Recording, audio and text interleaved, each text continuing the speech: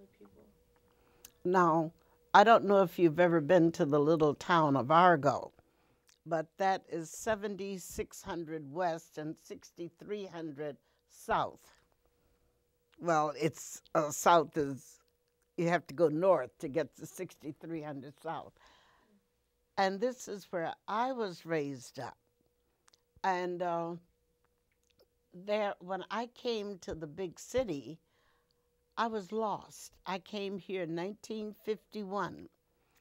And in my little town, as you went up the street, you spoke to everybody on both sides of the street. When you returned home, you did the same thing.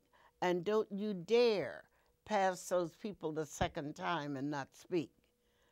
My school was an integrated school, and at the most, we had maybe 5 blacks in a class. Everybody else was white. And it was certainly an advantage to be going to an integrated school like that because the president of the bank, his son was in my room. And that's when I first heard of an encyclopedia. I didn't even know that encyclopedias existed. When I went to college in 1956, I had never, I didn't know what an atlas was. Can you believe that? I did not know. And I went all the way downtown to the main library, yes, to find an atlas. And there was one upstairs in our local library. So I can understand what you're saying when you say there is no contact, there is no knowledge. But because I wasn't brought up in an isolated area, but there were so few of us, and our little knowledge was so limited. And my mother would not allow me to go to the local library because I had to go across town about 5 blocks to get to that. And that was just a no no. I had a half of a dictionary, a paperback of Webster's, and I think it started with the letter L, M, or something. Because I remember a word my mother would use, and I tried to find it, and I never found that word because she was really abbreviating the word. Ah, so thank God that I got to the big city and learned a few things. Where did you go to college at? So far as racism is concerned, that was not a factor in my life until I got to high school.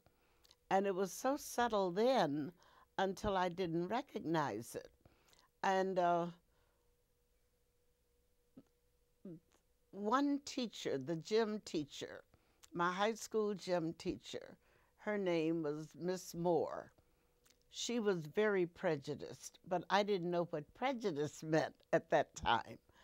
And the fact that I was an honor student from first grade through high school, uh, that shielded me from. They were looking up to me, all of the students. If they wanted to know something, they found Mamie, and I could usually come up with the answers, in spite of my home being so devoid of any educational materials. But my mother had been a school teacher in the rurals of Mississippi, and she had quite a bit of basic knowledge.